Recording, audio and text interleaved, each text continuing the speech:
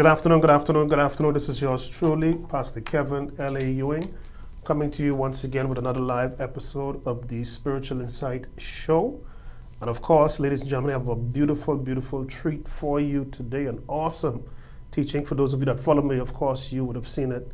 I posted a little over an hour ago. But before I get into that teaching, I would have done two other teachings this week. And I highly recommend that you go and pay some attention to it. The one that I did a day ago was Spiritual Rules of Engagement. I think you need to take a look at that. And the other one was Continue Doing What Is Right Despite the Opposition.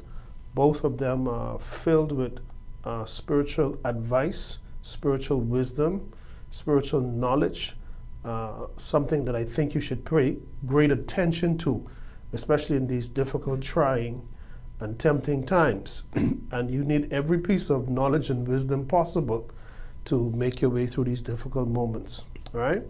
I'm just going to jump right into it because I've got quite a bit to cover. So again, we're dealing with the topic today, deeper revelation into the world of monitoring spirits. I labeled it that way because I did, actually I did a couple teachings on this before. Plus, I've written a few articles on it also.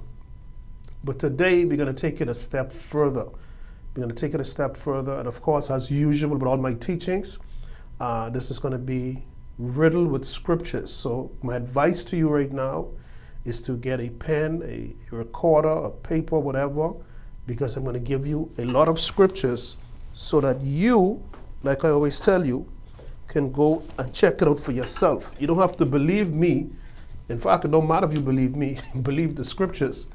Go and read the scriptures. We're going to forensically go into the scriptures and extract the wisdom that God has put there for all of us. All right? I trust you guys are having a wonderful weekend. I certainly am, and I'm going to have an even greater one after this teaching today. All right? So let me just put up my Bible here on this phone here. Okay, here we go. All right, so deeper revelation into the world of monitoring spirits. First of all, for those of you that do not know, because I'm sure you're asking, what is a monitoring spirit? For those that do know, and for some of you that read your Bible, your second question should be, is the phrase monitoring spirit in the Bible? All right, and I will answer both of them respectively. All right. To monitor, let's use that word first. The word monitor means to observe and to check the progress or quality of something or someone over a period of time. It also means to maintain regular surveillance over someone or something. So in layman's term, we're talking about, in this case, because we're talking about monitoring spirits, we're talking about invisible, excuse me, invisible or disembodied entities that literally watch consistently, excuse me, human beings. No, I should have brought my water. Right, so they watch human beings consistently. Now, the human beings would not know this.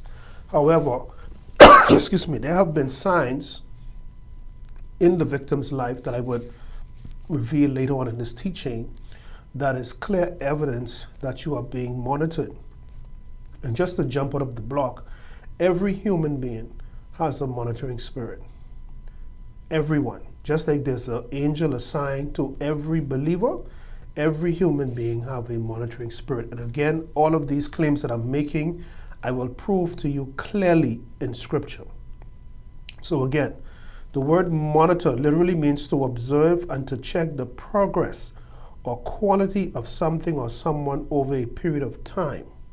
The second definition is to maintain regular surveillance over something or someone. So when we talk about a monitoring spirit, while the Bible will not say monitoring spirit, you will see all the evidence of it. We label it that way.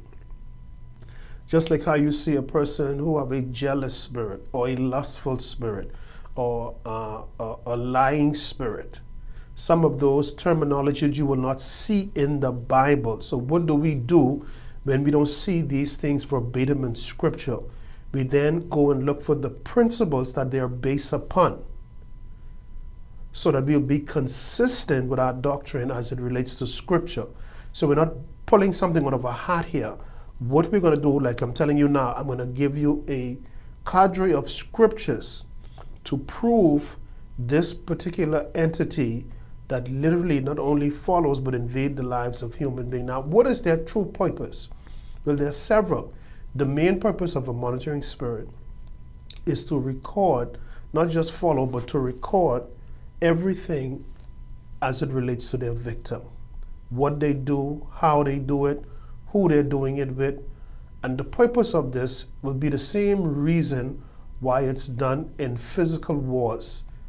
And that is to retain as much information as possible about your enemy so that you can now strategically set up an ambushment against them, or to set up how you're going to destroy them based on the information that you have about them.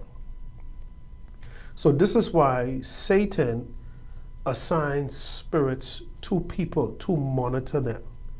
Now I want to be clear from the get-go. Monitoring spirit, let me be clear here. Every spirit, and in fact I want you to write this down, every spirit from the kingdom of darkness, you probably never heard this before, is classified as a monitoring spirit. While there is a monitoring spirit or a group of evil forces that are monitoring, every spirit, whether it's a spirit of hate, offense, bitterness, lust, whatever, those spirits have dual functions. The function that they assign, such as lying, stealing, whatever, but they also monitor the individual in whom they are oppressing or possessing.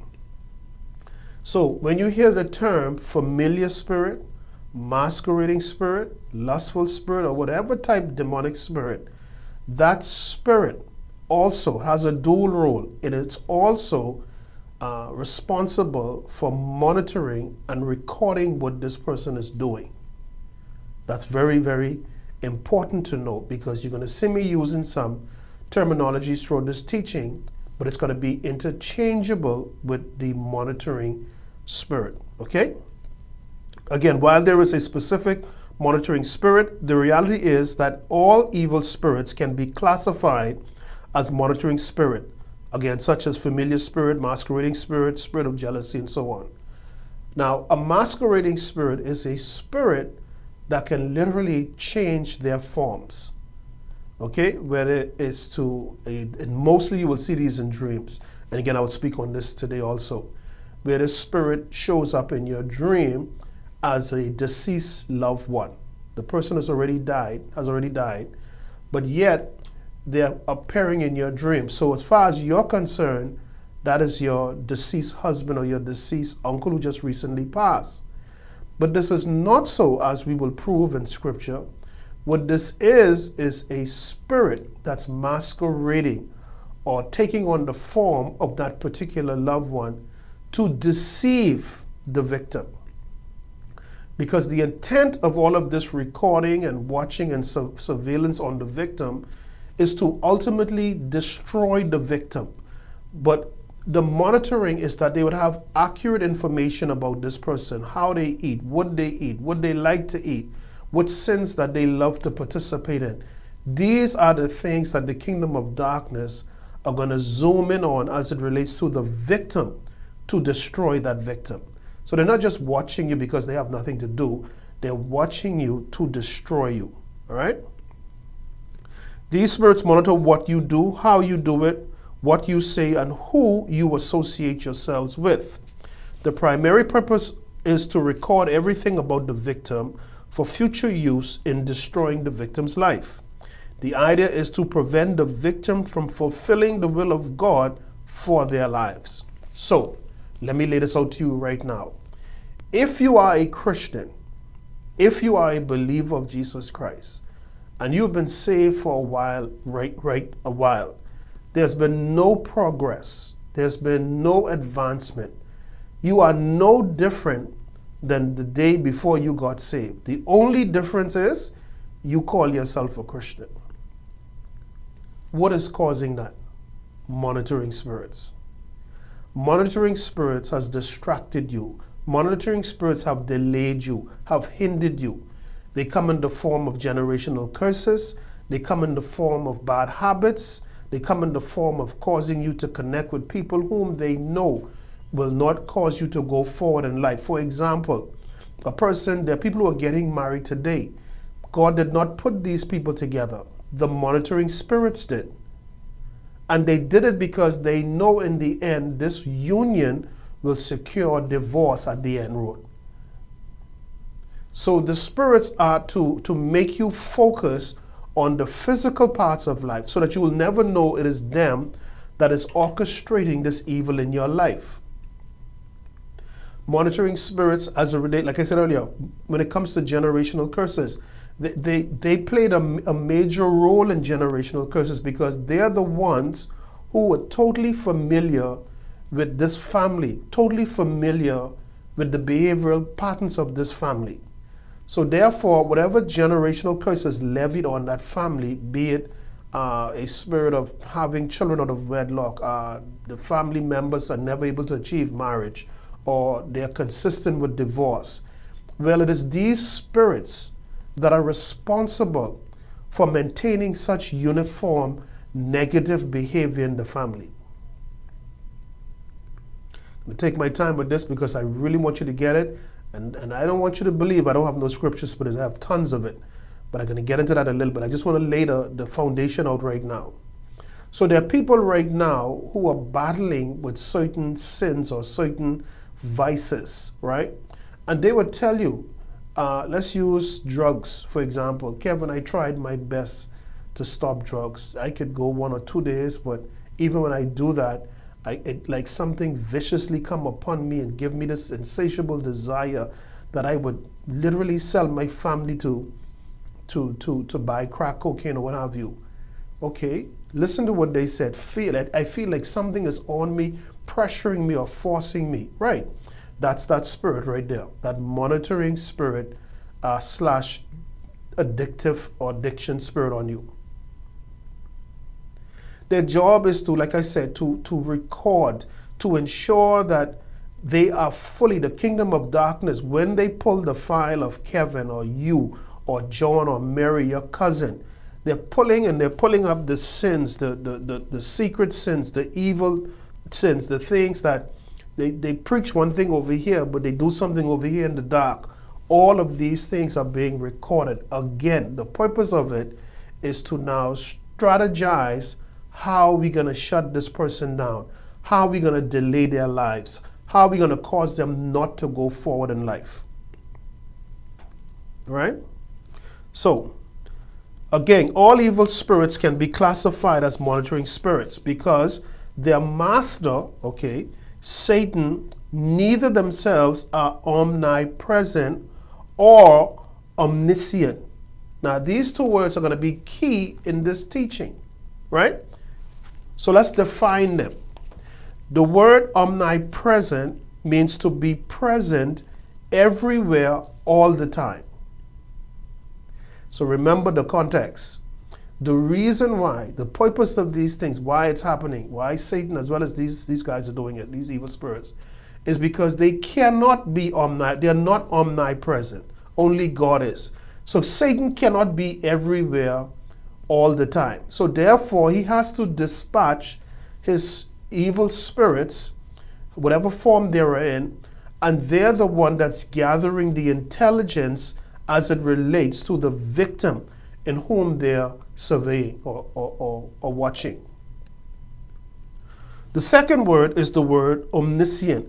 Omniscient is defined as knowing everything. Satan does not know everything. Therefore, he has to rely on his monitoring spirits to bring him information. So when they sit down in their conference rooms and they pull up your file or my file and the information is given to him or whomever, then they now strategize how are we going to shut this person down. So let's just back up a little bit. What this is saying is that nothing in your life, especially evil stuff, is happening by accident. It's a concerted effort by evil powers to destroy your life. Now, write this down. The power of monitoring spirits, the power of the kingdom of darkness is to remain unaware to the victim.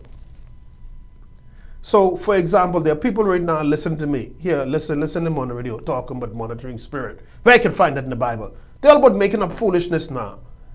Right. So Satan got them, that same person right there, right? Because the idea, remember, let's go back to the rules.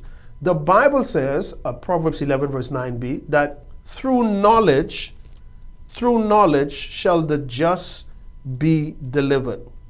So, Satan effort to conquer you, what does he have to do? Break your legs? No.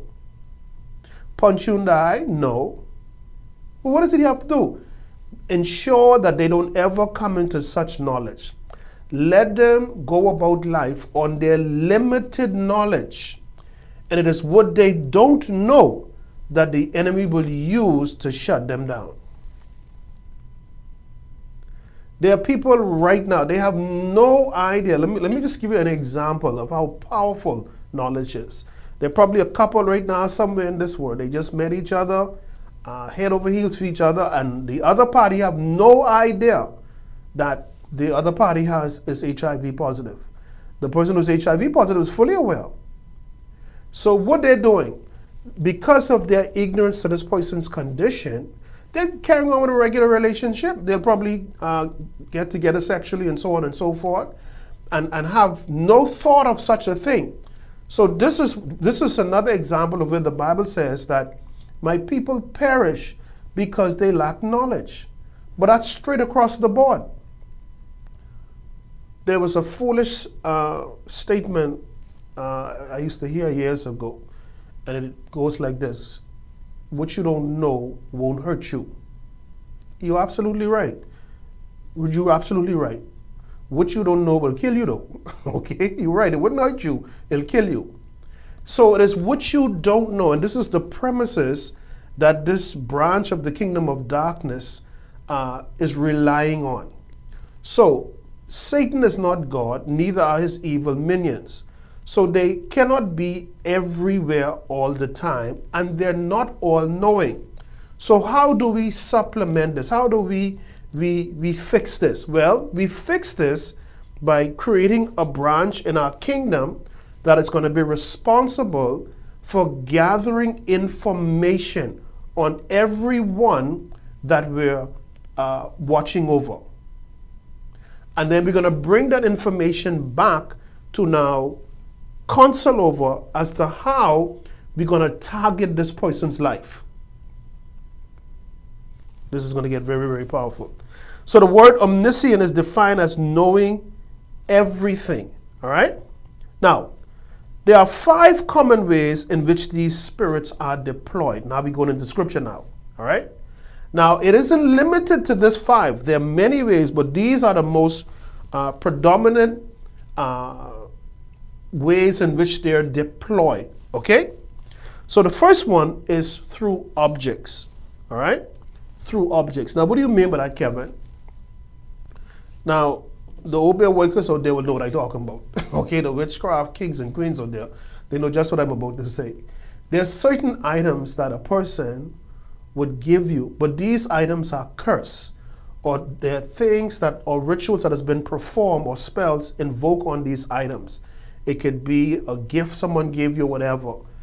But the minute you brought that on your property, there are some things that started to happen. But for the most part, you can be monitored via that because there's a spirit attached to that item.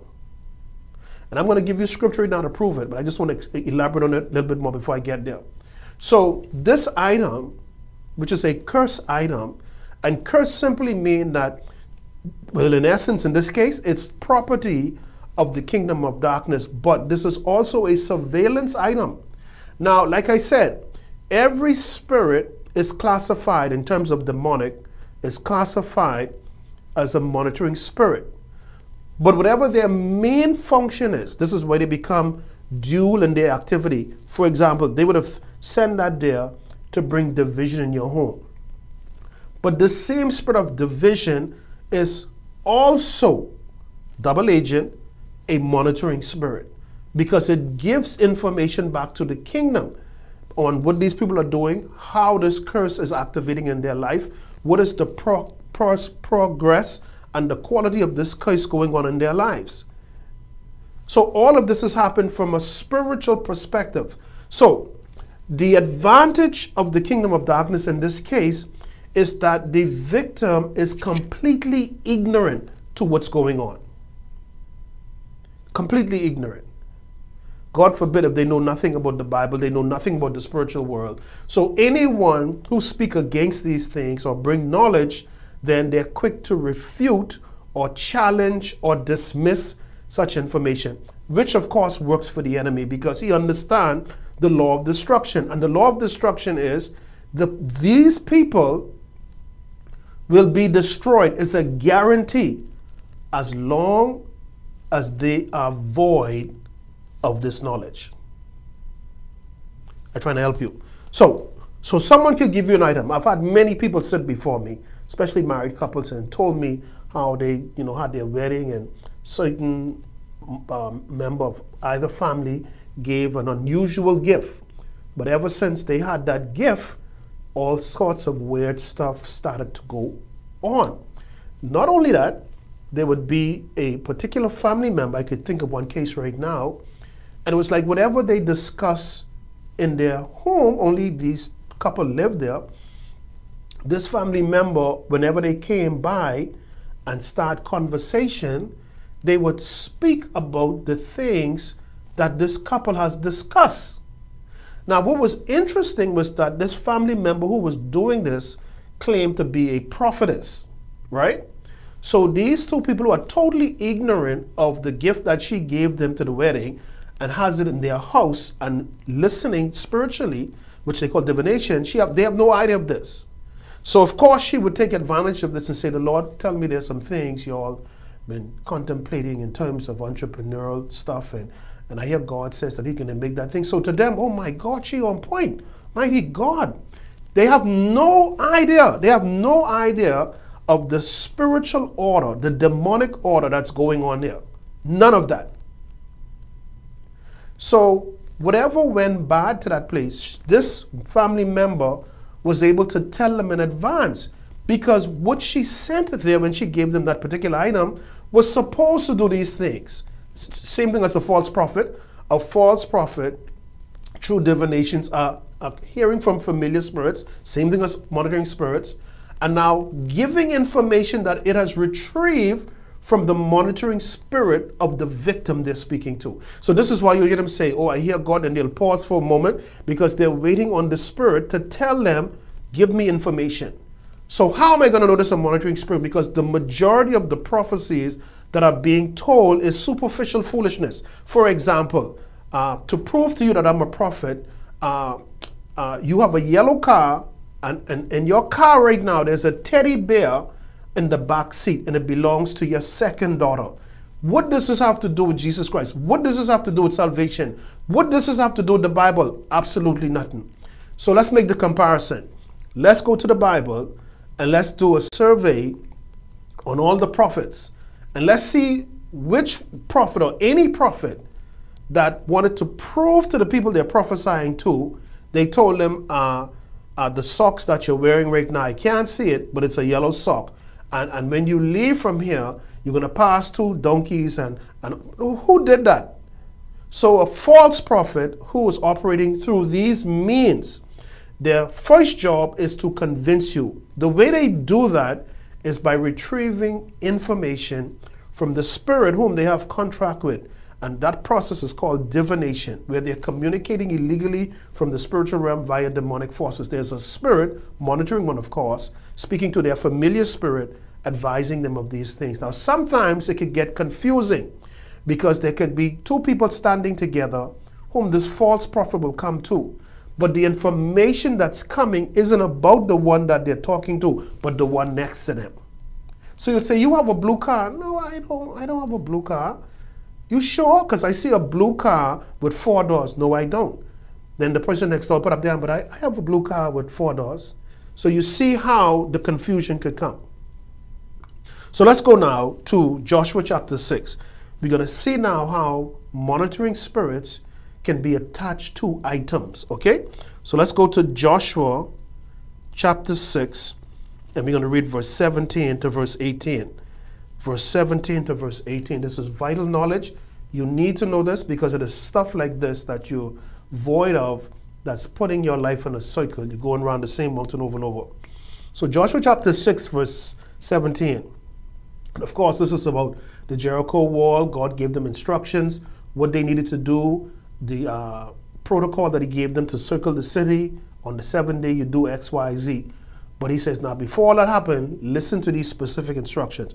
And it says, and the city shall be, right, and the city shall be accursed. Which city is he talking about? Jericho. So he just finished telling them what to do in order for the walls to supernaturally collapse. Now he's saying the city of Jericho is a cursed city. And the word is A-C-C-U-R-S-E-D. Now I went and looked up that word in its original Hebrew rendering, and it means something. One of the meaning is something that is marked specifically for destruction. So let's read it now. Joshua 6, verse 17. And the city shall be accursed, marked for destruction, even it and all that are therein. To the Lord only Rahab the harlot shall live, she and all that are with her in the house, because she hid the messengers that were sent. Verse 18 of Joshua 6, listen carefully. And ye, meaning the children of Israel, in any wise keep yourselves from the accursed thing. So far, the Bible is telling us Jericho and its inhabitants are all cursed, inclusive of the items in there, the sheets, the pans, everything. Every one of those things, it basically is like a mini dictatorship. Everything belongs to the state. So every one of those items attached to them are curses or evil spirits that are on them. They are marked for the destruction, but not only destruction. Remember, I tell you, those evil spirit serves dual roles, meaning that they are a spirit for their specific function, lying, stealing, cheating, offense, whatever, but they're also monitoring spirits because they have to report to the kingdom of darkness, right? So verse 18 of Joshua 6 says, and ye, children of Israel, in any wise keep yourselves from the accursed thing, lest, meaning if you take a hold of it, lest ye make yourselves accursed. So if you take this item here, what they did some mojo on, the Bible is saying by you accepting it. Now why is this? Because remember what I said to you, even in dreams, when you accept these things, you are by default agreeing with whatever that is. Meaning that, am I going to bring you in my home? Am I going to accept this item from you? I'm going to eat this food from you? I'm agreeing unknowingly to the covenant, to this evil that I'm unaware of. And ye in any wise keep yourselves from the accursed thing, lest, listen, you make yourselves accursed. But it doesn't end there. Remember, these are spiritual laws. These are spiritual rules. So from a spiritual warfare perspective, it is showing us the power of the kingdom of darkness when we operate in ignorance, or more importantly, when we operate in disobedience to God. I told you not to take it, but you took it. Now watch the spiritual implications that comes along with my disobedience. He says, not only will you be accursed, the one who took it, not only will you be marked for destruction, but I'm reading here, it says, lest you make yourselves accursed when you take of the accursed thing and make the camp of Israel a curse and trouble it. So he's saying that if I take this item from this no good family member who went into wickedness, right, and I bring it to my home innocently, the Bible is saying these are spiritual rules. This is not my opinion. This is not how I feel. I gave you the scripture. Read it for yourself. When I take this, not only did whatever this curse represent will afflict me, but the inhabitants of my home who didn't accept it, but by proximity, they will now be part of this curse. I'm trying to help you. I'm trying to help you. That's why I repeat to you in every teaching session, let me give you the rules. Let me give you the spiritual principles. Let me give you the laws. You know why? Because from that point forward, this have nothing to do with Kevin's opinion. This have nothing to do. These are the rules. You could believe it or not believe it. You could adhere to it or reject it. But this is how it operates. Why? Think about it. Think about some of you who lived in a home where people either practiced sorcery or similar to this instance, they collected something that was cursed. As long as you stayed or reside in that home, you never ever prospered. The minute you leave and went get your own place or went live somewhere else, your life took off like nobody business. Why? Because of this rule right here. I'm trying to help you. I'm trying to help you. So this way in which these monitoring spirits are deployed is through curse items. All right. The second way is through animals. Oh, I'm bringing this baby home today. Oh, yeah. Many of you could relate to this. Many of you. When there's a monitoring spirit that has been dispatched to you, all right? In this instance, they deployed it in an animal. Many of you can tell me right now. Certain creatures infesting your home, right? I've had many stories. I've actually experienced these things myself. For example, this particular bird that will pop up on your property at certain hours of the night and just stands dormant, staring in your home direction. All right? If not that, you have ravens or crows or blackbirds lining on your wall or your fence or the power lines, all of a sudden just staring in your direction. All right? You have an infestation of roaches in your place. Infestation of rats. Very strange. Okay? You're trying to figure out what are these things? Monitoring spirits. Monitoring spirits. Okay, but I don't believe that. You don't believe it? Okay, let's try this one. Let's go to the infestation of the roaches or these little insects coming in your place. All of a sudden, especially centipedes and so on. Do this for me. Go before God and pray and say, Father, I pray that every monitoring spirit that has infiltrated my home, I pray that you destroy it in the name of Jesus. Now you wake up the next morning, come out of your room and go in your kitchen or go in the living room. All of these roaches and stuff dead on your floor, on their back. You didn't spray no spray. You didn't bring in the pest company guy. You did none of that. It was only after that prayer. But I know you feel Kevin talking about this head, so let's go to the scripture. That's why I like to go. Let's go to the scripture. Is it possible that a spirit could be deployed in an animal and operate in that animal? Oh, of course. Does the Bible say so? Oh, yes. Let's go to the scripture. I love it. So let's go to Mark. Let's go to the book of Mark. I love it. Mark chapter 5. And we're going to read from verse 8. Mark chapter 5 from verse 8 to verse 13. All right? I love knowledge. I love it. Mark chapter 5 verse 8. Now remember, this is a story about this young man who was possessed with demons, right? And he used to throw himself in the fire and cut up himself and do a bunch of foolishness, right? So Jesus now is about to address this situation. So watch this. So in Mark 5 verse 8, and remember you're going to read from verse 8 to verse 13. For he said unto him, Jesus said unto the possessed young man, come, he's saying to the demon and the young man, come out of the man, thou unclean what? Spirit. So we will all agree so far that Jesus, while pointing at the human being, is not talking to the human being, but the spirit, which is addressed as an unclean spirit, in this human being. Again, I don't care if you believe me, go read the scriptures, right? So, verse 9 of Mark 5. And he asked him, or Jesus asked the spirit, what is thy name? And he answered, the spirit that is, saying, my name is Legion, for we are many. I, Legion, am the chief, but there are more in here with me who is subject to me, Legion. Watch this. Verse 10. And he besought him much that he would not send them away out of the country. So the legion guy now is negotiating, all right, on the behalf of himself and the other demons.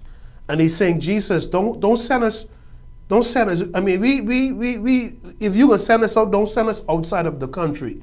Now, there's a specific reason for that. And the reason is where you, and this is another topic. This is advanced spiritual warfare, where you're dealing with territorial spirits. Territorial spirits meaning that whatever voodoo concoction or nonsense that they did, it is only reserved for that particular state, community, country they did it in. Once the person leaves that place, they wouldn't have those effects, those spiritual strange effects that they were having once they reside. So if they, let's say it was happening here in the Bahamas, here in Grand Bahama where I live, they'll be tormented by these spirits because the covenant contract is restricted to that particular jurisdiction spiritually. Once they go outside of that, it's no different from when I told you about the house. The cursed item is in the house, right? That's what it was brought. So all evil activities is reserved for the house only. Once the person leave the house, they could move on with their life. The spirits cannot go and harass them. All right? So watch this now. So verse 10 says, and he besought him, the demons besought him much that he would not send them away out of the country. Now there was close unto the mountains a great herd of swines feeding. Now what are swines? Pigs. Okay, watch this now. Verse 12. And all the devils, who are the devils? The unclean spirits Jesus mentioned earlier. All the devils besought him or tried to reason with him, saying, send us into the swine, that we may enter into them. Verse 13. And forthwith, Jesus agreed. Jesus gave them leave. And the unclean spirits went out and entered, where did they enter? Into the who? The swines. I just proved my point. Can monitoring or any type of spirits be deployed into an animal for the animal to monitor you? Well, you just read it. Now it's making sense. Why did this big crane, this bird, every night this bird finds its way on my property or the property across from me, but it's staring in my direction? Could it be there's a spirit in there that was deployed there to retrieve information, who comes to my house, blah, blah, blah? There's a book that I told you about one of the first books that I started reading when I was dealing with when I accepted Jesus Christ. In 1996, this book, he came to set the captives free by Rebecca Brown. And in this book, because you know she's narrating the story about her and Elaine. Elaine was the woman who was a witch, and they were trying to kill her.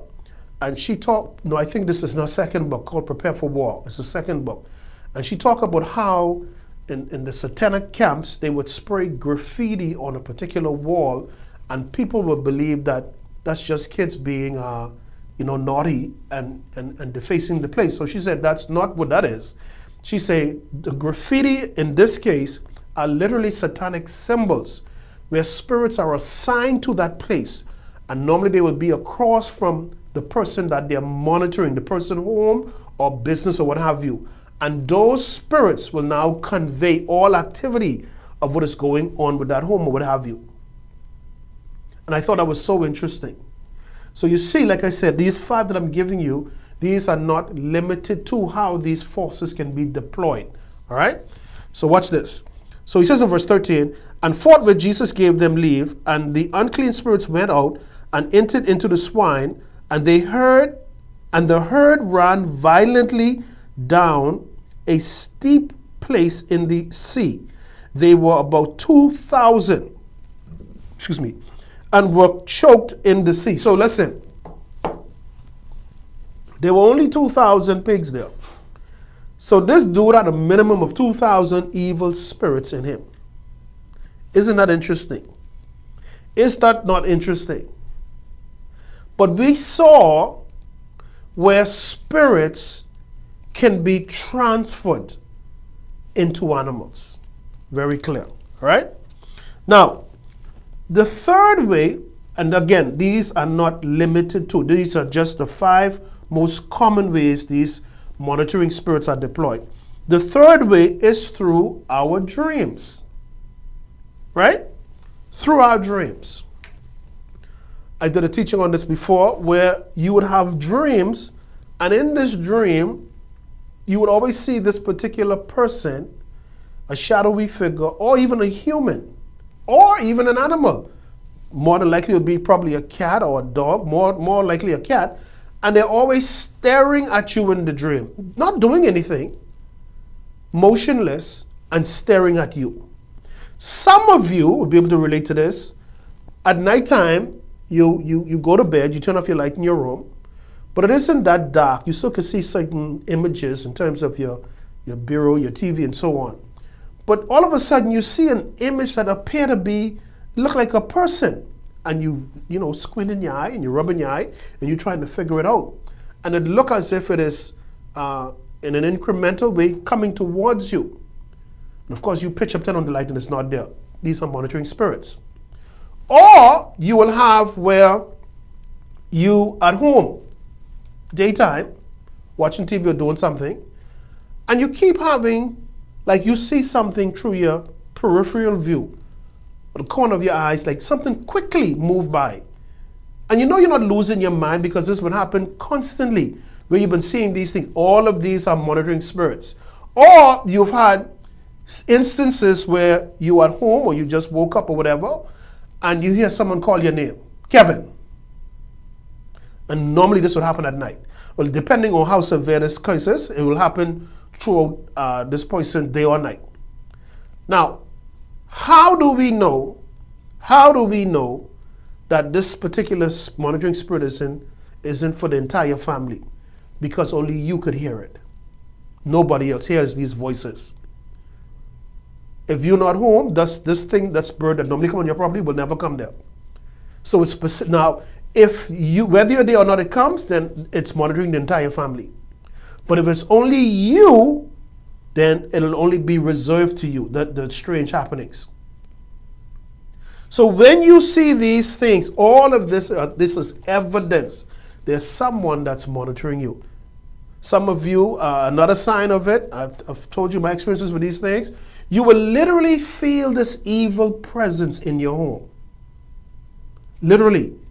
You could just be watching, or even normally like when you see something through your peripheral, and even though you try to shove it off, what normally accompanies you once you have that peripheral view thing? Your hair begin to rise on your arms, or you feel that fear. So that's a spirit of fear now, which is even more evidence, because I tell you these spirits play dual roles. They're observing, they're monitoring. You feel a little vibration of your bed or your bed shaking. You hear certain sounds. You hear, like, especially nighttime. When nighttime fall, you hear like cracks in the roof or something moving or crawling in the roof, and you're quick to dismiss it or blame it on probably a lizard or some kind of little insect, because you don't want to think beyond that, just to maintain your sanity. But all of these things are monitoring spirits that's been deployed at you, right? So dreams.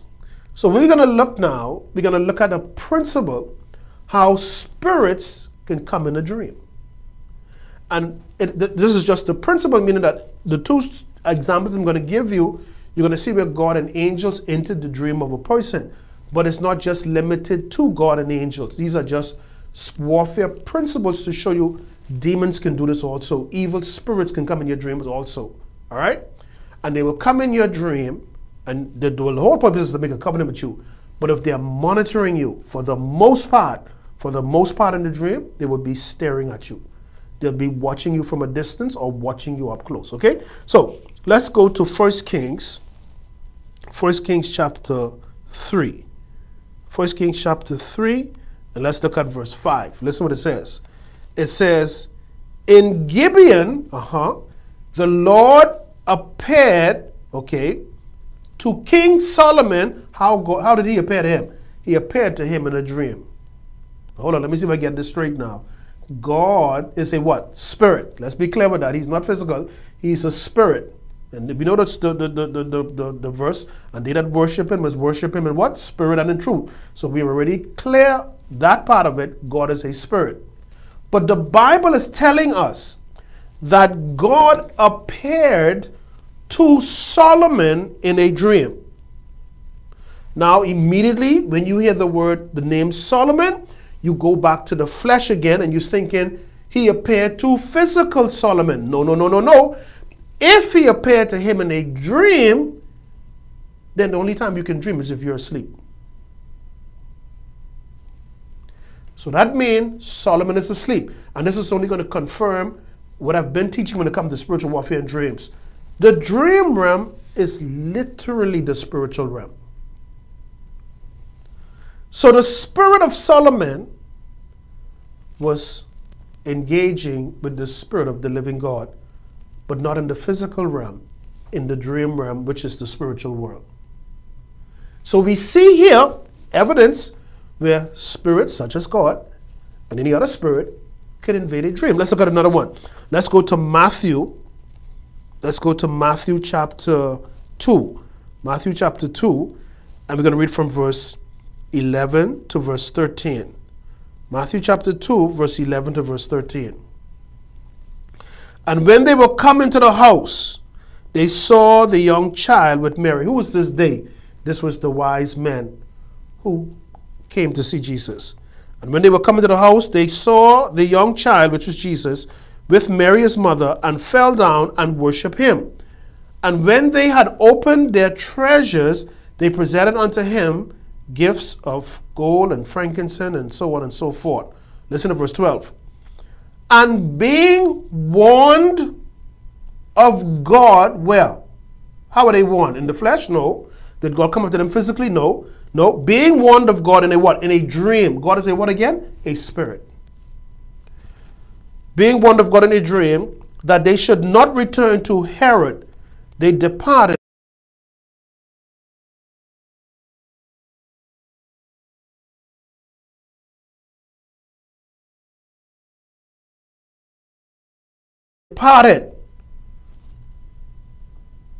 Behold, the angel. Is an angel a physical entity or is it a spiritual entity? This has nothing to do with their physical being. This is all spiritual. So again, this is just evidence of how spiritual beings can engage us even in our dreams, which is the reality of life, the spiritual world. All right? The fourth way in which these spirits are deployed is when the spirit itself, someone send the spirit. They ain't using no animal, they ain't using no object, they ain't using no dream. They send a specific spirit at you. All right? That's the fourth one. So let's look at 1 Kings. Let's look at 1 Kings, because I'm giving you these because I'm about to dive into it right after these 5 ones, these 5 way that they're deployed. So let's go to 1 Kings chapter 22. 1 Kings 22, and we're going to read from verse 19 to 22. And what we are looking to discover, to ascertain, how a spirit can be sent. All right?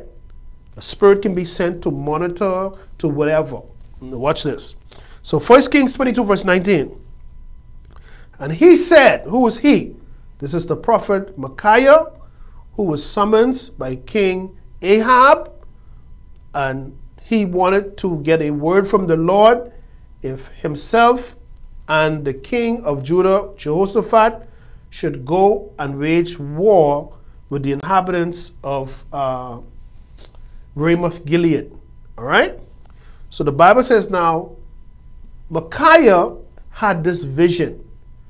All right? Vision is the only difference between a vision and a dream is that in a dream you are asleep, in a vision you are wide awake, but you now begin to see spiritually with your eyes, the spiritual realm.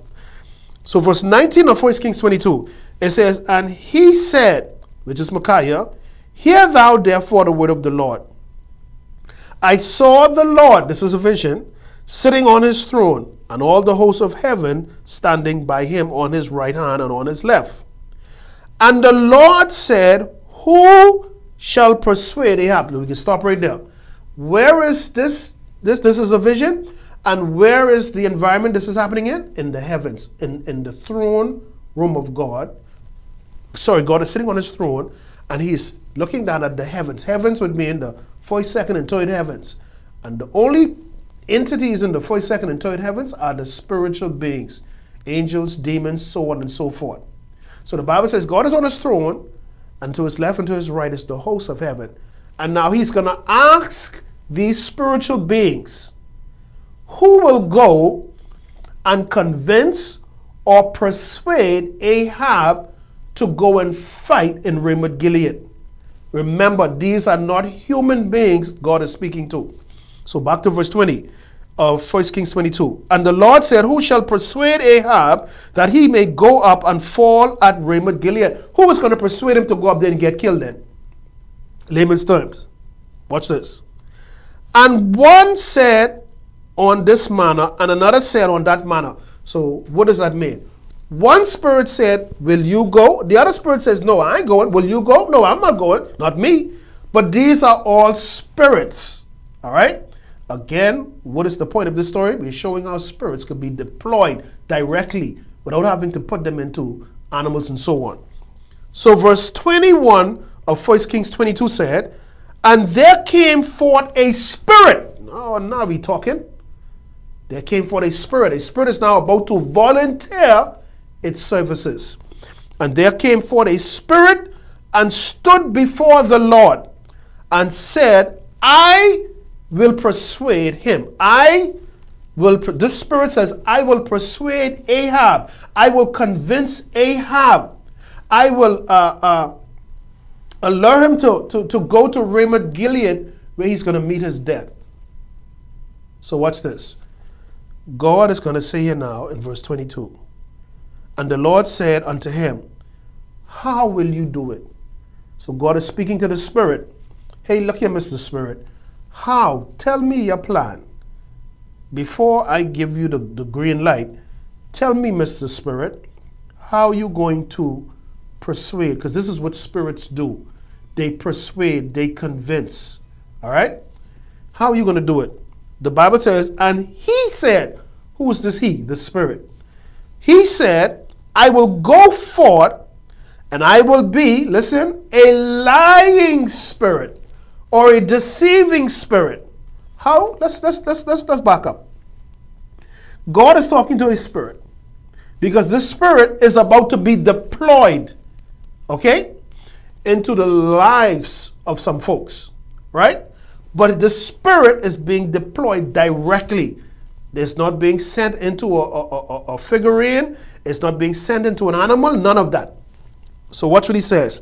He says, I will go forth and I will be a lying spirit. Listen, listen, in the mouth of all the prophets. So this is interesting because there were 400 prophets of Baal.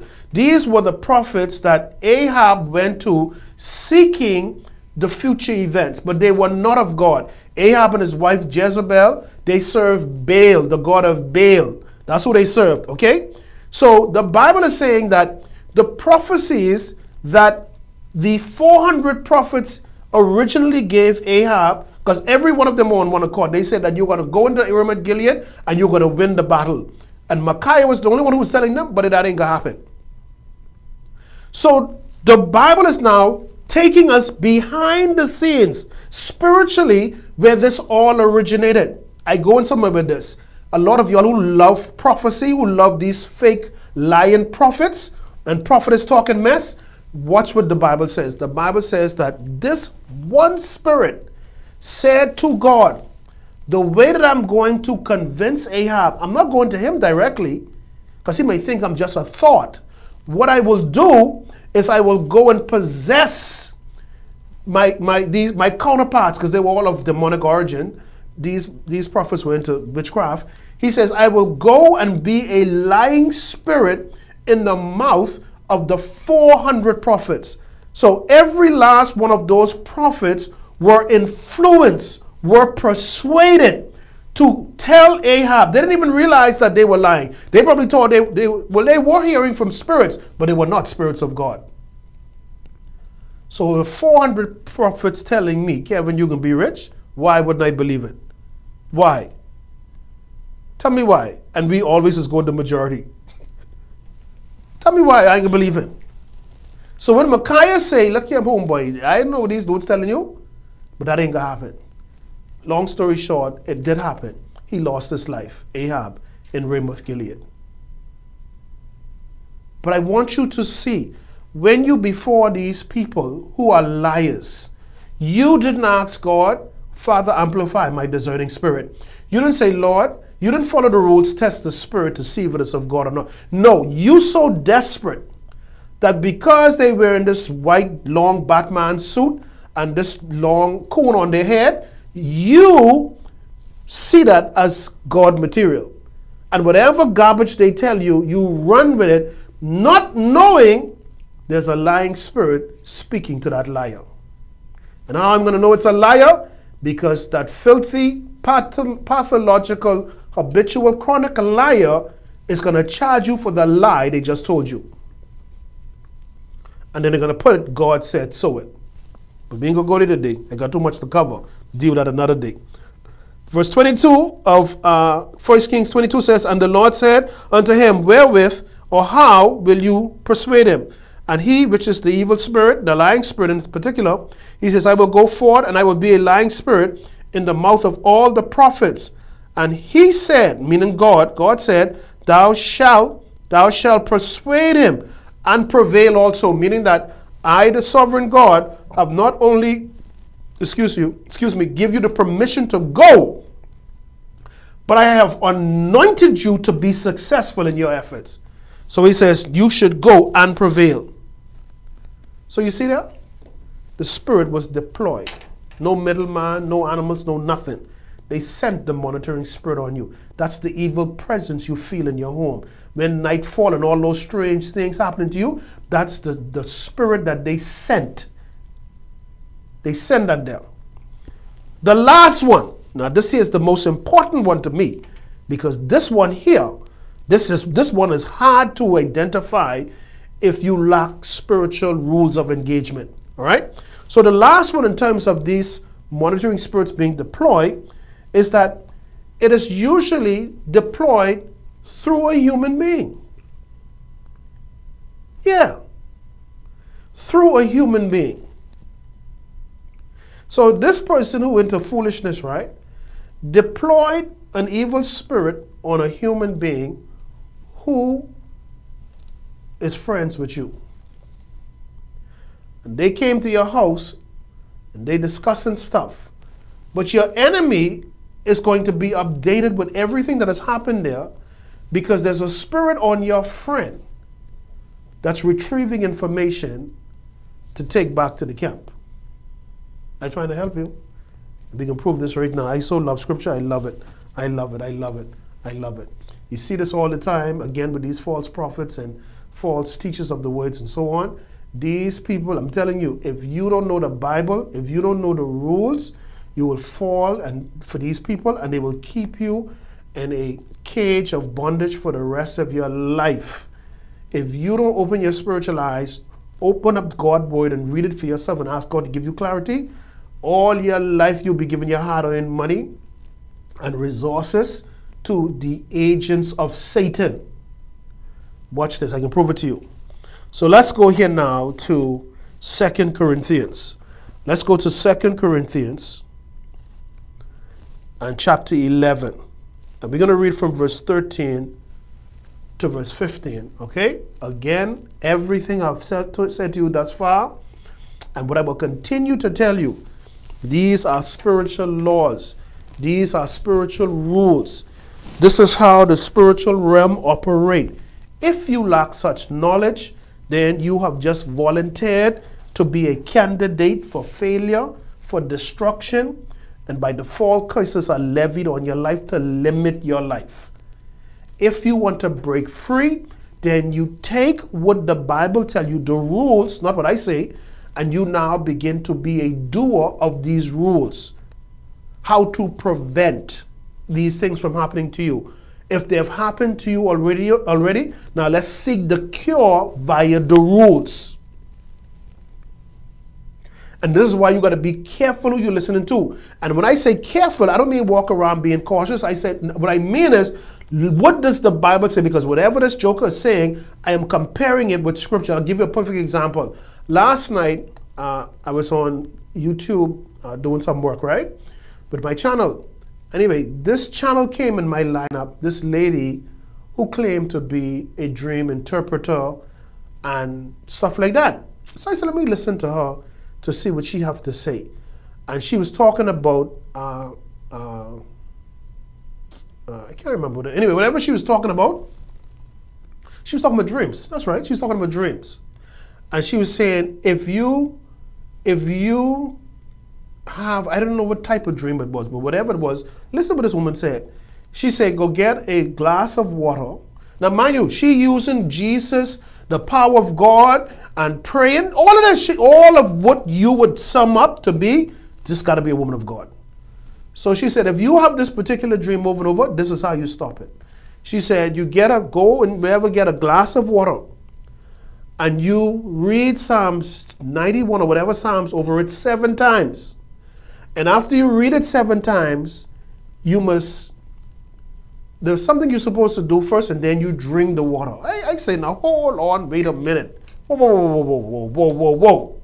So what I did is I went and watched a few of her other videos.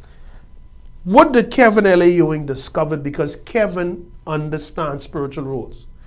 I find a person, she didn't say this, but based on her behavior, I know it. I know these things. I find a person who clearly comes from a background or a foundation of ancestral worship and has now mixed that up with her Christianity and now presenting it to the people. So what she's doing, she's using the Bible because, and that's another thing, every scripture she gives is a psalm. And anybody who knows about these things, when it comes to sorcery, it is the psalms that they use. Just like the book, the 6 and 7 book of Moses or whatever, the witchcraft book, all of the spells incorporated in those spells are scriptures from the Psalms.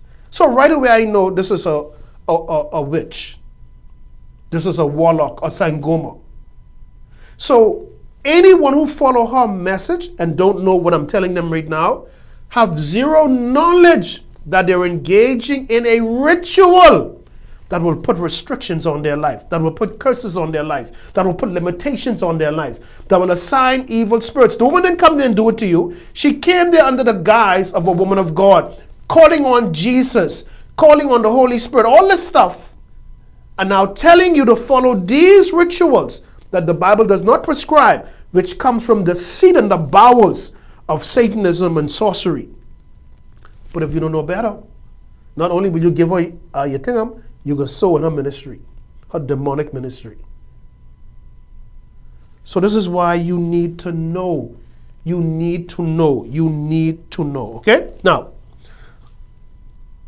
in 2 Corinthians chapter 11, beginning at verse 13, we're going to see now where you're going to now be careful of the people you got around you. Be careful of people you got coming up in your house. And I'm a strong... Listen, I don't believe and know each and anybody coming up in my place. Now that's one thing nobody got to worry about, all right? A lot of people don't even know where I live because I have seen people, even friends of mine, who saw the need to have people coming in and out. And I told them, I said, listen, I can tell you now, I am on, all these people you got coming up and down in your place, I can tell you, not everybody who say they is friend is your friend. And people will be looking at you and monitoring you, being used by the devil, and that spirit of jealousy rise upon them, and they got access to your place and put curse items in your place, and you lose everything. Oh, no, no, no, no, no, no, no. You won't come in here? No, no, no, no. Whatever you got to say to me, put it in the email, send it on WhatsApp. You don't got to see me. We could do a Zoom. You ain't coming here. Don't bring me no food because I ain't eat it. I can tell you now I can throw it away. Don't bring me no food, especially no soup. I don't want none of your Obia food. Keep your witchcraft voodoo food because Kevin ain't eat it. I can tell you that now. Now, if you offended, you will get over that. But I tell you who ain't eat it. Don't pack nothing for me. Don't. I remember one time I was ministered to one place And they pack up all my food. Now, ain't nobody, I ain't seen them take up no food for nobody else. Oh, Minister Kevin, we got this here for you. This your main course. This your dessert. This your so-and-so. I say, yeah. I say, okay, put it all in one. Make sure you're tied up because I don't want to carry different stuff on my hand. Listen, when I leave from that place, it's so funny. I swing that thing with all my might out my window and toss it in the bush where it belong. Now, the only poison they fixed that day was them raccoon and snake and stuff in the bush.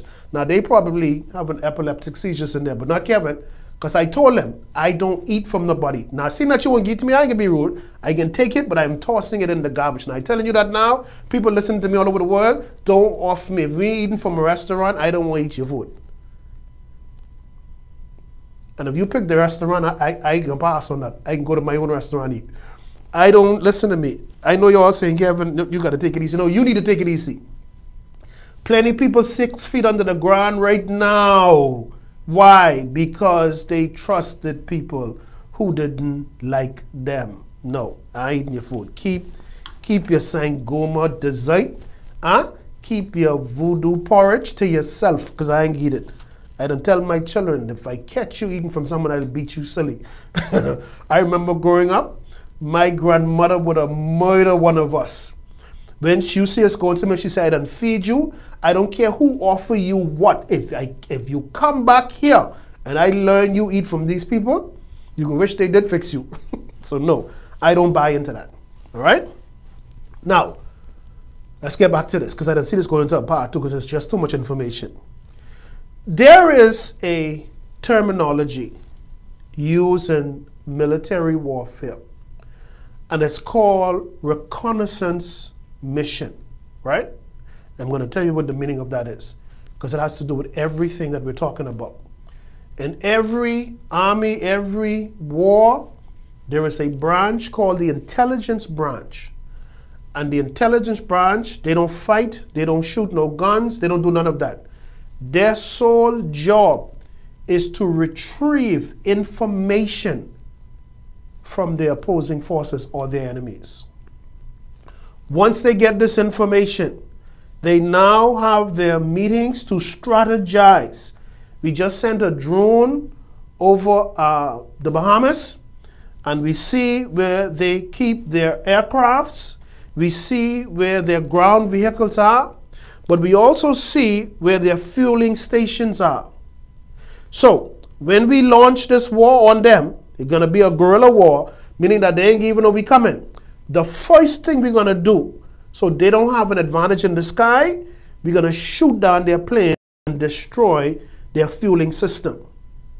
So we're limiting them. So this is how this reconnaissance thing works. This is the same thing I'm telling you right now. So the enemy is observing you.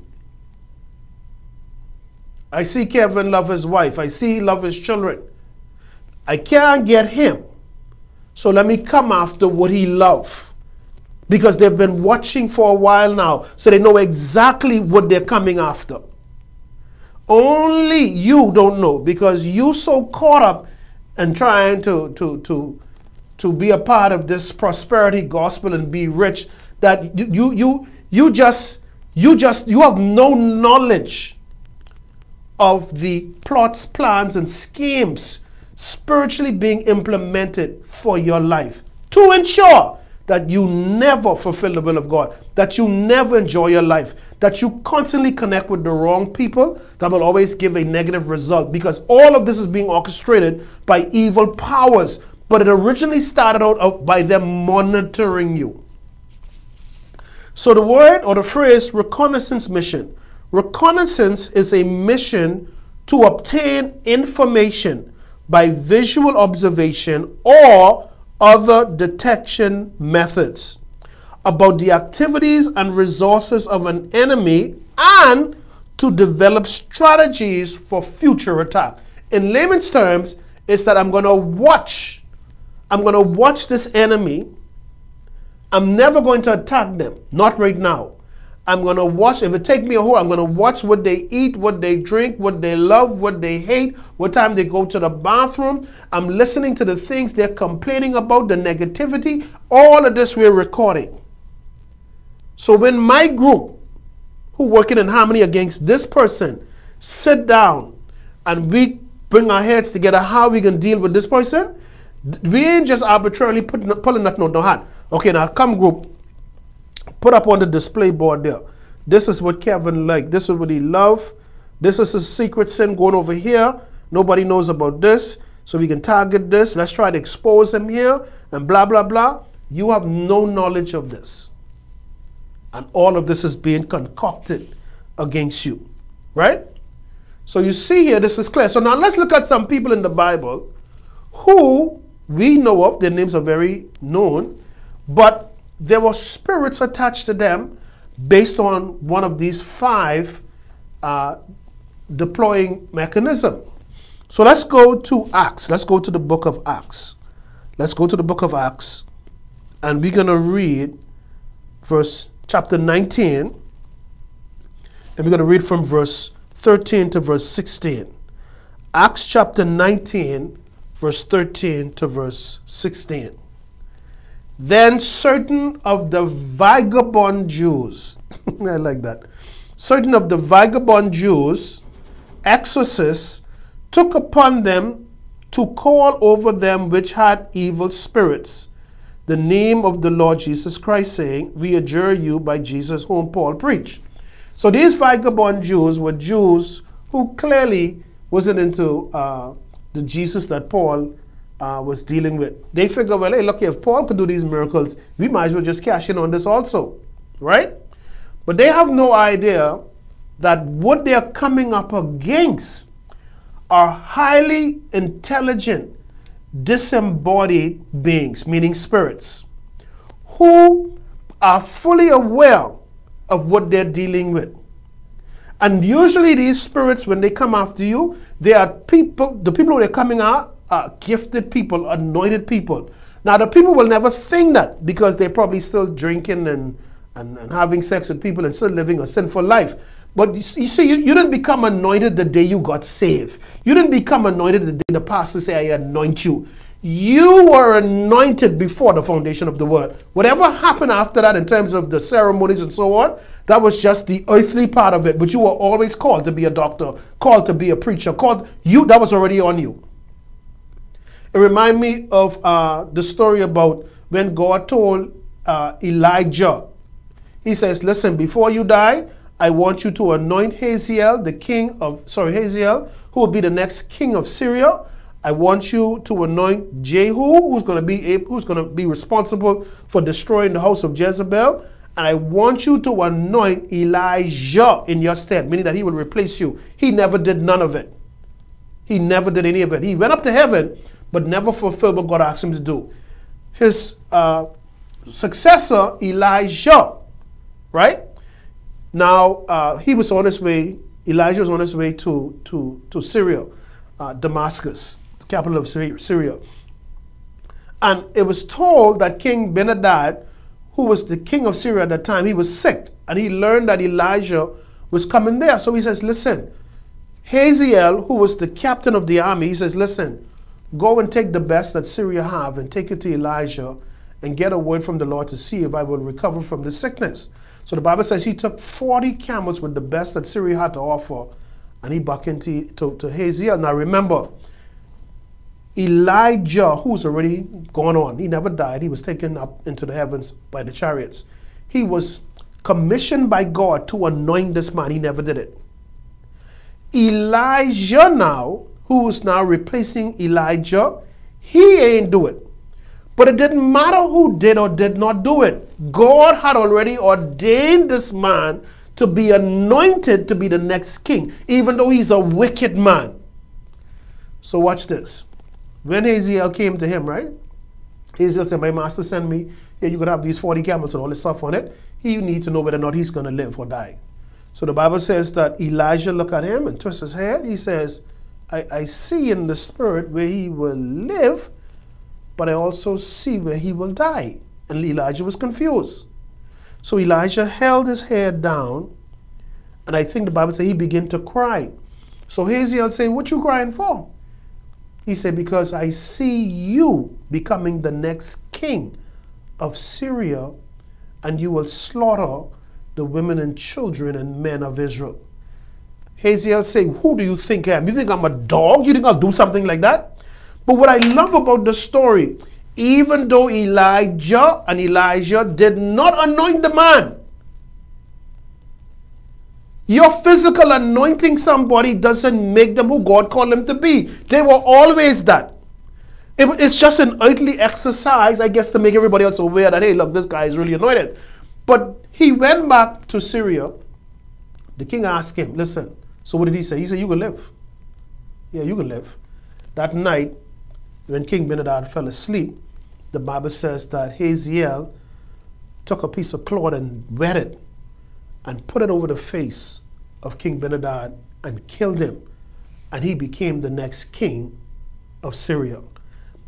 I did a teaching on it, and I think out of all of the Bible stories, that one right there, it always makes me, it confirms to me, man don't make you anointed. Man don't determine your destiny.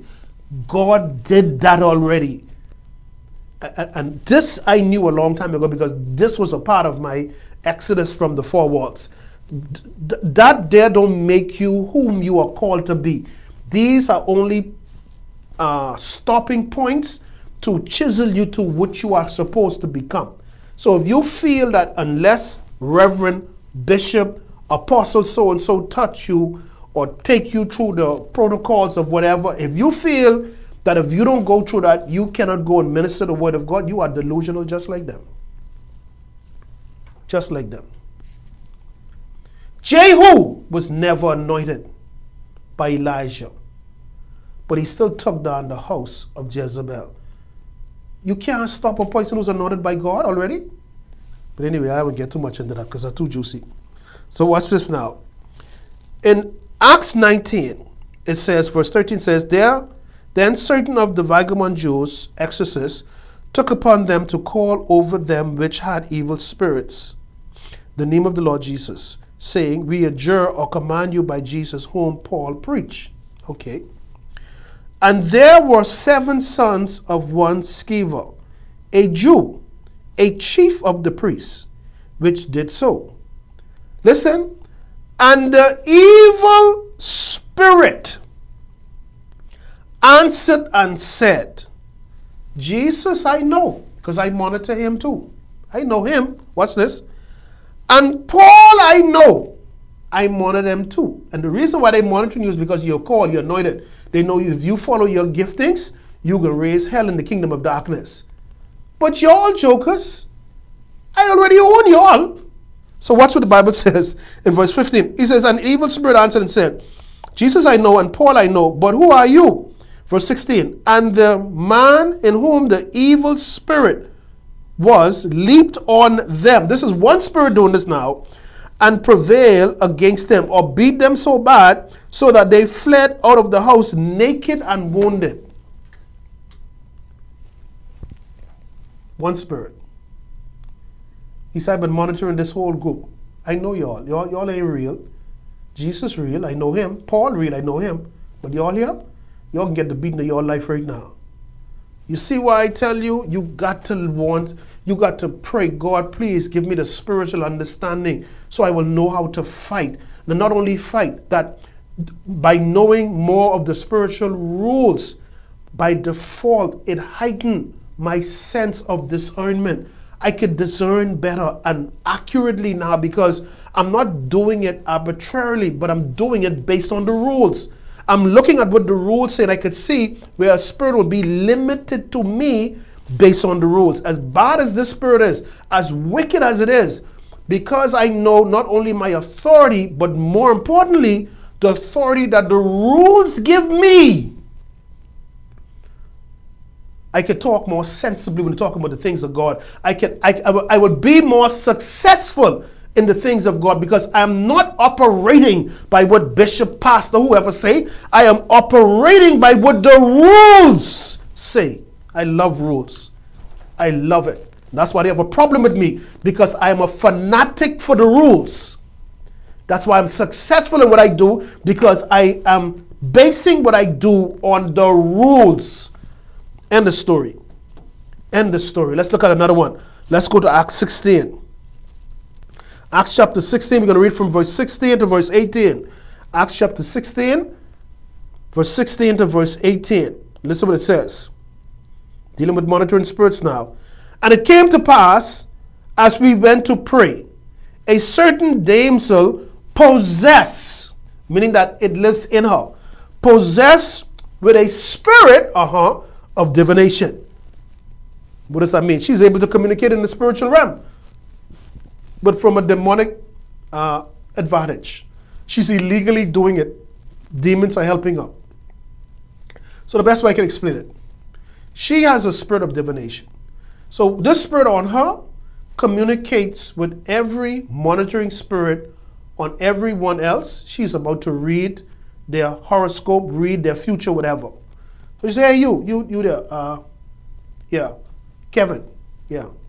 First time I ever met her. So she said to me, you preach. And I see a lot of people attracted to what you're saying, and got some haters, but that's all right. And she's telling you stuff, and to you, if you don't know no better, you say this got to be God, because she is so accurate. But here's what you're missing. What is she really accurate about? She's accurate about the cipher stuff. That's what she's accurate about. There's nothing deep about what she's saying, because everything she's saying is, and I say surface because these are the things that the monitoring spirits observe. So the familiar spirit on this person, Kevin, in this case, through divination, is communicating with the familiar spirit attached to her. And now it's telling her, I see blah, blah, blah. But again, if you don't know no better, you think this is of God. You would be totally convinced that this is of God. So watch this, just to prove my point. It says here, and it came to pass, verse 16 of Acts 16. And it came to pass, as we went to pray, a certain damsel possessed with a spirit of divination met us, which brought her masters much gain by soothsaying. So you see there? You see why I keep telling you? Anybody who prophesied to you and then charge you money, they're a soothsayer. Because they use this one as a cash cow with this demon in her to prophesy stuff where through divination, it was familiar spirits on both parties communicating with each other and revealing it to this woman. So it said it brought her masters much gain by her soothsaying, which is also her predictions. Verse 17 of Acts 16. The same, meaning the same woman, followed Paul. This is powerful. Why is this powerful, Ewing? Because the spirit of divination, because they have dual role, is also a monitoring spirit. And what does monitoring spirits do? They follow, they record, they watch you, they observe you. But I like what Paul can do. So verse 17 says, the same followed Paul and us, and cried, saying, because she's now going to reveal, monitoring spirit, the things that she knows, the demon speaking through her. Cried, saying, these men, she's very accurate, are the servants of the Most High God, which show unto us the way of salvation. So you see how deceptively they could just muzzle their way into, as if I'm a part of you, Paul, as if I'm a part of you, the people of God. Because you see here, I'm telling you all, they came to preach Jesus Christ. But who's saying this? One who was possessed with a spirit of divination and a monitoring spirit. So it wasn't like she wasn't correct. She was very much correct. But it's that conniving evil spirit in her. So watch this, verse 18. And this did she many days. Because that's what a monitoring spirit does. It's on your case 24/7 to observe, to see what you're dealing with, recording everything you do. And this she did many days. But Paul, being grieved, oh, I love it, turned and said to who? To who? The spirit, not the woman. Paul said to the who? The spirit. Paul recognized, you know why? Because he know the laws, the rules, the principles. Paul wasn't listening to her mess, but he's a man of God. He already know that. Anybody could figure that out. Anybody could tell her that. No. Paul discerned that there is a spirit operating in this clown. So the Bible says, and this did Paul, this did she many days. But Paul, being grieved, turned and said to the spirit, I command thee in the name of Jesus Christ to come out of her. And he came out of her that same hour. You all listen to this? You all listen to this? Now, this caused Paul a lot of problems because they went and complained that Paul caused them their livelihood. So for them to even side with them, that means they accepted the fact that this was normal. Okay, working sorcery and witchcraft and foolishness all day. But what I'm showing you here is how Paul identified the spirit and dealt with the spirit, not the woman, because Paul discerned spiritually that it is not this girl, it is what is upon her or what is in her that's causing this to happen. All right, let's go back here to Second Corinthians 11. Let's go to 2 Corinthians 11. 2 Corinthians 11, and we're going to read from verse 13 to 15 again, okay? I'm pointing out some other stuff here. So, it says, For such are false apostles, watch this, deceitful workers, transforming themselves into apostles of Christ. So the scriptures just made it extremely clear to us. Are there false prophets and apostles and reverends and pastors and teachers? Yes, they are. But the real thing here is that while they are not just false, but there are spirits operating in them. See, they're not just liars saying, "Oh, I'm a pastor," but the truth is they've been ordained by their church, but they are devils. But there's a devil in them, just like the woman, the damsel. So he says, for such are false. False meaning they are not true. False apostles, deceitful workers, transforming. The word transforming meaning changing themselves into the apostles of Christ. Verse 14 of 2 Corinthians 11. And no marvel or don't be shocked or astonished. Listen. For Satan himself is transformed into an angel of light. So this is powerful here because Satan is also a spirit. And he's saying Satan, just like his ministers, as we're about to read, meaning those who serve him, the fake pastors, apostles, and so on, he says they also have the ability to do this transformation. So he says in verse 14 of 2 Corinthians 11, and no marvel, for Satan himself is transformed into an angel of light. Okay? Verse 15, therefore, it is no great thing, it is not impossible, it is no great thing if his ministers or his servants, those who serve him, his minister also, what? Be transformed as the ministers of righteousness, whose end shall be according to their work. So the Bible is telling us, you could have a person on a pulpit claiming to be a pastor, running a church, an apostle, or whatever. All right? And according to the Bible, it says that that person could be a false pastor, a false apostle, a false prophet, or whoever. It is quite possible. But the reality is there is a devil living in them, giving them the ability to transform or to become like a real pastor. Monitoring spirits. I mimic them all day, watch all their videos. I hope you're all getting this, man. I hope you're all getting this. This stuff real. Because what it's going to do now, if you adhere to these teachings and this knowledge, is now going to make you more aware and not gullible and susceptible to anybody who say they're a child of God. Anyone who got to tell you they heal the sick and whatever they prophesy come to pass, and the minute you start hearing that, take off running from right there. All right? A true man and woman of God, their works speak for them. They don't have to say nothing about what they did. Their work and their fruit, people will speak about them. The acts and the works that they did will speak about them. There's a song by the Consuelos. I used to like this. My auntie used to play this a lot. May the work I've done speak for me. And it's the truth. It is the truth. So the Bible shows you now. I brought you to this particular chapter here because this is now where the masquerading spirits come in, operating in a person. Masquerading. So they could masquerade as something that they're not. Because it says that Satan has that ability, so does those who serve him or those who minister to him. All right? Now, I'm going to show you now, I'm going to get to a point here, and a lot of people ask me about this. And the ability to astral project. To astral project means to have your spirit or soul or whatever leave your body. And you could project that to some place and literally see what the people are doing and even hear.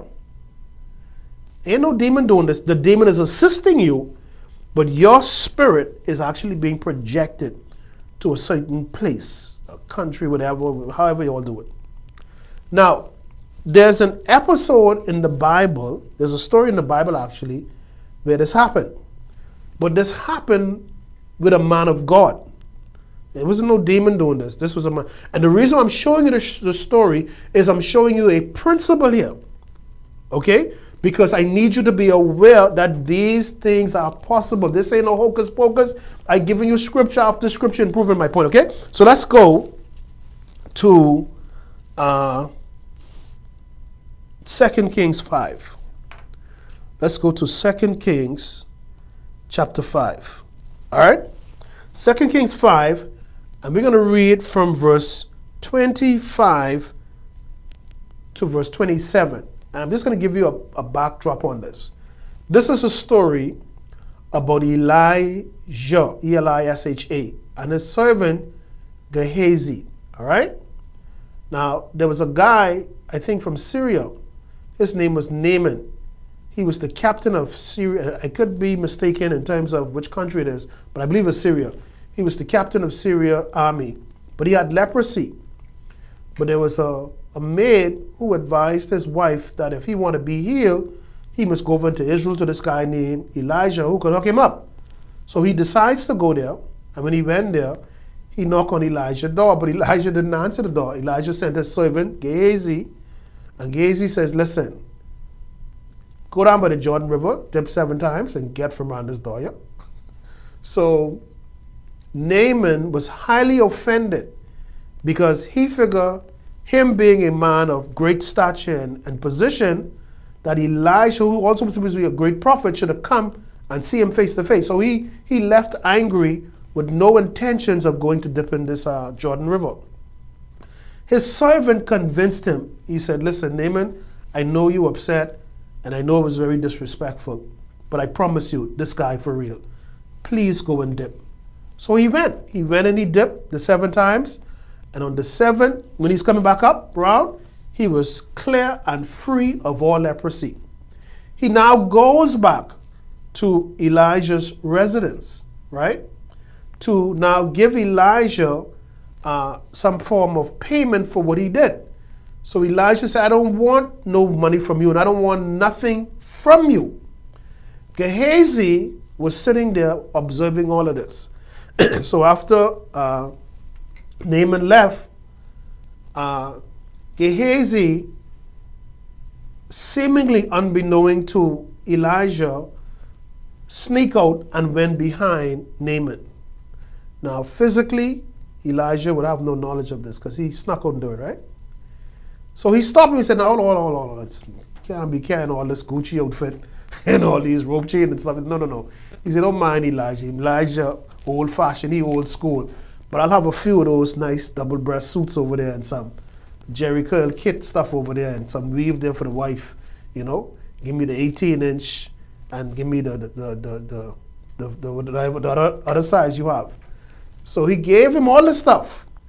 So on the way back, Gehazi hid some of the stuff and he goes back into the house where Elijah was. So this is where the story is going to be picked up in 2 Kings 5, verse 25 to verse 26. So listen what it says. But he went in the house. Who's this? Gehazi, which is the servant of Elijah, and stood before his master, which would have been Elijah. And Elijah said unto him, whence comest thou? Or where did you come from, Gehazi? It's a question. Gehazi is going to lie now. He says, and he, which is Gehazi, said, thy servant went nowhere. I didn't go nowhere. I was always here. Listen to what Elijah is going to say in verse 26. I so love I love scripture. Listen to this. And he, who is he? We need to know the characters because we need to know the full context. He would be Elijah. And he, which is Elijah, said unto him, which is Gehazi, went not mine heart with thee? Hold on, back up. What you just said just now? Because he's telling him, my heart went with you. But we're going to define that word heart in its original Hebrew text because it can bring more understanding to the scripture. But before we define that, let's continue to read. He says in verse 26 of 2 Kings 5, and he, which is Elijah, said unto him, which is Gehazi, went not mine heart with thee, when the man turned again from his chariot to meet thee? Is it a time to receive money, and to receive garments, and olive yards, and vineyards, and sheep, and oxen, and maidservants? So how did he know this man gave Gehazi that? You wasn't there. You were right there in the house. How did you know? Well, let's define the word heart. So I went, let me pull this up here in my Hebrew thing. Look up the word heart, right? In the 26th verse of 2 Kings. And listen what it means, right? The word heart here means the inner man, the spiritual man. It also means a person's mind or their will. It's speaking now about the soul, because your soul is your mind, your will, your intellect.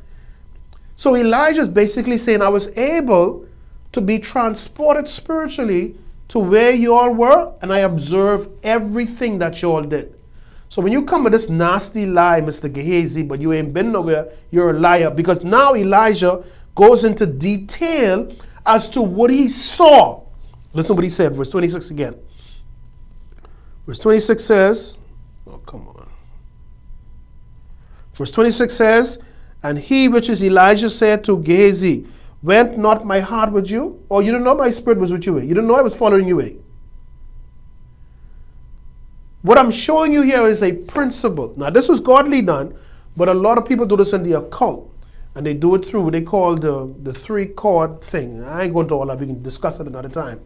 Where they can be astral projected out of their body, and a demon take over their body, pretending to be them, as to whoever's in the environment of that body, to make them believe that's the person, while they out doing whatever they need to do. Elijah, on the other hand, a man of God, though, the scripture is showing us that while Elijah was in the house and Gehazi was way up the road getting gifts from this man and so on, Elijah said, my heart, in Hebrew, which means that my spirit man was with you. I was watching everything that you did. And now Elijah went into detail and tell him how you take monies and garments and sheep and all this stuff from this guy. This was not the time to be doing that. That's the reason why he didn't do it. The question is, how did you know, Elijah? How did he know? I have sat with many people who told me how a certain person astral project in their room. Or, like I say, they could have a friend or who they think is their friend. And whenever that friend comes over and that friend starting to have conversation, the friend is always talking about stuff that these people has already discussed in the house. But the friend don't know that this person astral projecting in the home and retrieving information. They have no knowledge of that. In fact, if you tell them that, they say, no, man, those things are not true, man. Then, of course, they can tell you, you're a child of God. You covered by the blood of Jesus. And they see, because they say that because they don't know the rules. What rules you mean? Well, the Bible says, another rule, Ephesians 6 and 11. Put on the whole armor of God. Why? Why should I do that and I'm saved already? Why should I do that and I have Jesus already? I don't have to put on no armor because Jesus got me covered. I am covered in the blood of Jesus. No weapon formed against. All that stuff you're saying. Yeah, but the rule said, put on the whole armor of God so that you, Christian, you anointed one, you, Christian who covered by the blood of Jesus, will be able to stand against the wiles, the tricks, the schemes of the devil. So it's telling me, even though I know Jesus, if I do not have on the armor, then someone could astral project in my place. I love rules. I love rules. They got a problem with me because I love the rules. And I don't give you mumbo jumbo. I giving you scripture after scripture, giving you the rules.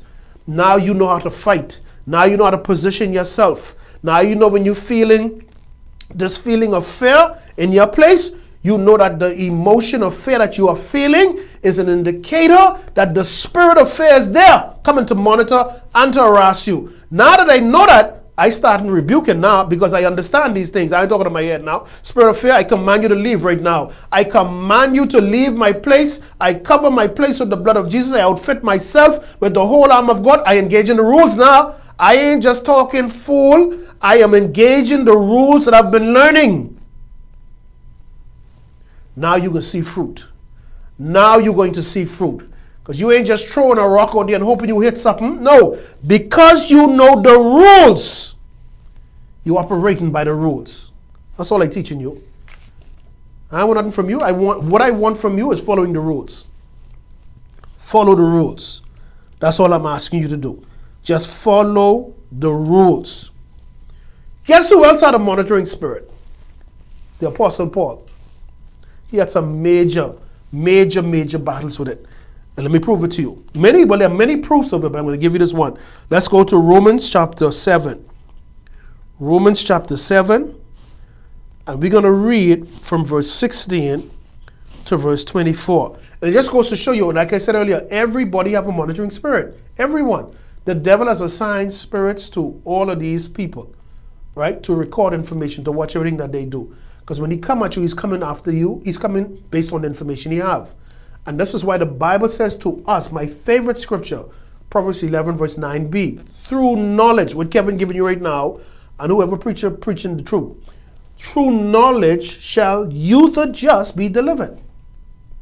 And what does the word deliver means? To be saved. So it tells me if I don't have the information, I will not be saved or rescued from the attack that's coming at me invisibly that I don't know about. I have no idea that the enemy isn't coming at me physically. Whatever happened to me physically will only be the result of what already was conceived spiritually. So while I over here discussing his name is in Jesus, is Yahusha, and you are the black Jews or the purple Jews or the orange Philistines, while you run on superficial garbage, there's stuff happening in the spiritual realm against you. And because of your lack of knowledge, you are committed to superficial stuff. You are committed. The Bible says, do not argue genealogy and foolish questions. Why? Because it's taking up time. It ain't going to change nothing. What you're dealing with in the spiritual realm is what's going to result of what's going to happen physically. See, that's what I want here. Don't come to me with no foolishness. Don't come to me with Jesus as orange and green. Don't come to me with garbage. None of that could stop the devil from putting me in the headlock. None of that could stop these monitoring spirits tying up my destiny. And when my seasons of blessings come, because I am not spiritually equipped to know that this is my season, the season just going by all the time. All because I over here arguing with this one over here saying, Jesus this and there's no Jesus because there was no letter J back in the time of Jesus, and like that's gonna bring fruit in my life. Now I know some of you are offended, but listen, the reality is it's the truth. Do you truly believe when Christ come to judge you? Come here, Kevin. Come here, Mary. Mary, you call me Yeshua. Kevin, you call me Jesus. Kevin, go straight to hellfire for calling me Jesus. Don't you ever call me Jesus again. I see the souls you've won, and I've seen the work you've done. And in fact, you did far more. Mary didn't even do nothing here. But because she called me Yeshua and you call me Jesus, go straight under hell. That make any sense to you? So why are you arguing about it all the time? Why are you allowing people? Your Bible says to you, I believe in Titus, do not argue genealogy. That's what I read. But you wouldn't know that if you don't read your Bible. So Romans chapter 7, beginning at verse 16. If then, this is Paul speaking, if then I do that which I would not, I consent unto the law that it is good. Now then, it is no more I that do it, but sin, that dwelleth in me. Sin that dwelleth in me. For I know, verse 18 of Romans 7, for I know that in me, that is, my flesh, dwelleth no good thing. For to will is present with me, but how to perform that which is good, I find not. So this is what Paul is saying. Paul said, listen, I am a man anointed by God, and I am on fire to do the things of God. But for whatever reason, I try to do the will of God, or even do what is right, there is this spirit of procrastination. There's this spirit of distraction. There's this spirit of delay. There's always something coming to challenge the good I want to do. Paul is about to reveal to us. Like I say, once you know the rule, you can identify what you're dealing with. It's a spirit that's monitoring you, Paul. It already knows the ins and outs of you. It isn't going to send, let me give you an example. A monitoring spirit who would have already studied you, right? If you are a person who you are heterosexual, all right? You're a fornicator. You love to have intercourse with the opposite sex. There's no way in the world that that monitoring spirit who's been monitoring you and knows what you're dealing with sexually is going to send you a homosexual. You're not attracted to that. So this just goes to show you, you're not dealing with stupid, ignorant beings. You're dealing with highly intelligent, evil, deceiving powers. And they have studied you. So Paul, they know, he won't get back to the word of God. He wants more revelation from God. So what I'm going to do is send a spirit that's going to frustrate him. A spirit that's going to make him wretched. And that monitoring spirit is going to now report to the kingdom of darkness in terms of its success and the quality of work that they're doing with Mr. Paul here. But Paul now is going to say to us some rules and spiritual laws he has discovered as a result of what he's going through. So watch this. He says in verse 18, for I know that in me, that is in my flesh, dwelleth no good thing. For to will is present, meaning that I want to do the right thing, but how to perform the right thing, I can't seem to figure that out. Verse 19, for the good that I would, I do not, but the evil which I would not, I do. It's so easy for me to do what I'm not supposed to be doing, as opposed to do what I'm supposed to be doing. Verse 20, now if I do that I would not, it is no more I that do it, but sin that dwelleth in me. So Paul is telling us now that even though he is highly anointed by God, even though this guy is going to write 2/3 of the New Testament, he's saying there's still an evil power that not just challenging him, but that's being successful. But Paul is now going to give us a major nugget in breaking this case. So verse 21, he now explained. Remember he said, whenever he do sin, it's no longer him doing it, but sin that dwelleth in him. While he want to do things spiritually, his flesh man want to do something totally opposite. Verse 21 says of Romans 7, I find then a law, and this is what I love. See, when I hear law, when I hear rules and precepts, commands, and so on, this isn't just something anyone could make up. This here is a standard. This is the way things operate. And if I'm in a position or want to be in a position to defeat this thing, then I need to know the rules that govern it. I need to know the laws that cause it to exist, because that's what I'm coming after. If this is the source of it giving it life, then I'm going to operate from this source and try to strategize how I could shut this source down. So Paul says in verse 21, after going through this mental battle, the enemy is coming up against his mind. So verse 21 of Romans 7 says, I find then a law that when I would do good, what happened? Evil, the monitoring spirit, is what? Is present with me. He ain't going nowhere. He ain't going nowhere. The same spirit of procrastination also plays the role of a monitoring spirit. The same spirit of delay also plays the role of a monitoring spirit. The same spirit of whatever else also plays the role of the monitoring spirit. He ain't going nowhere. I can watch you till the day you leave this earth, Mr. Paul. And I'm going to tell my buddies and myself and everybody else, this is what you like and don't like. I'm going to record. We have a whole file on you, Mr. Paul. So watch what he says. He says, I find that a law that when I would do good, evil is present with me. For I delight in the law of God after the inward man. Remember, Elijah. Elijah said, but my heart went with you. We're going to look up the word heart. In the Hebrew, it means my inward man, meaning my spiritual man. All right, for I delight in the law of God after the inward man, my spirit man. Verse 23, but I see another law. I see another law in my members.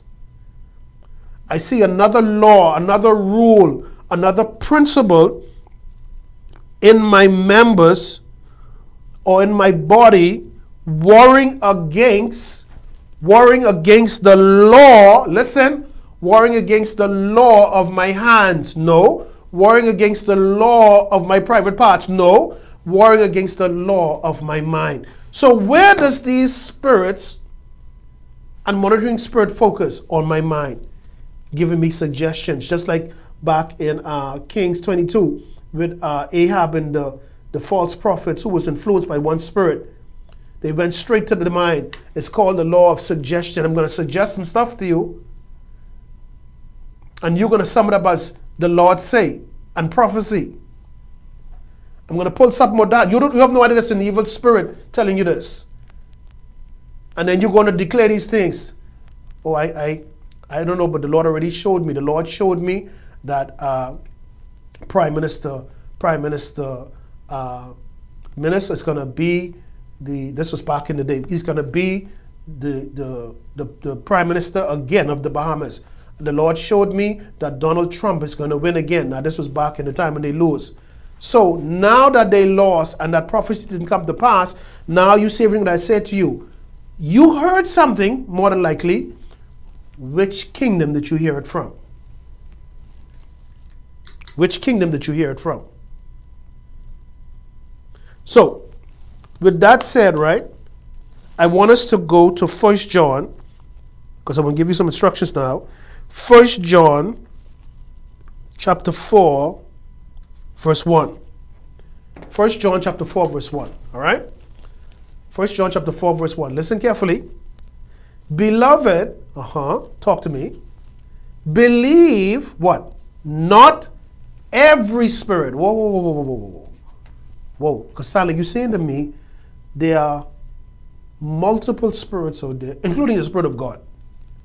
So he says, don't believe every spirit.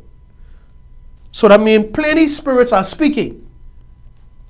I mean, I'm no genius, but common sense would tell me, if you said to me, I must be careful and don't believe every spirit. Not only does it say to me, from a forensic perspective, that there are multiple spirits, but it is also suggesting to me multiple spirits are speaking to me.